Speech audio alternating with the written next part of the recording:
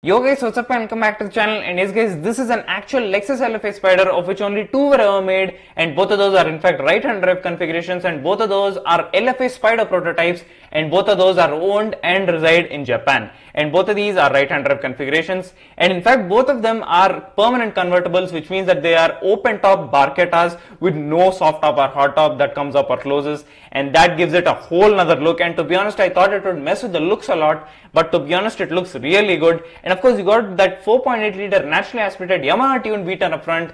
That is one of the best sounding engines to date. It is one of the best sounding V10s, still second to the 5.7 liter NA V10 of the Carrera GT. So nevertheless, I mean, it looks really good as it is, and only two were ever made by Lexus themselves. There is another one which we'll be talking about in a bit, but nevertheless, of course, most people would literally want an LFA Spyder just to hear that beautiful V10. But as I said, there's another one, and that actually resides in Saudi Arabia, and that was actually delivered as a coupe to the owner, and he actually sent it off to a custom shop where they did a complete aftermarket job on it, and that in fact has a soft top that comes up and closes, and it has got a red soft top which matches the interior, but I do not like the look of it because it has got a very abrupt finish and it just doesn't match with the body lines compared to this. I'd rather have this look because this just looks more complete, more open, of course, just to hear that in a V10. Obviously, most people would want this look just so that they can hear that V10. But nevertheless, that is in fact an aftermarket job. This and the other one which are in Japan, both of those were created by Lexus themselves, so they are official LFA Spyders.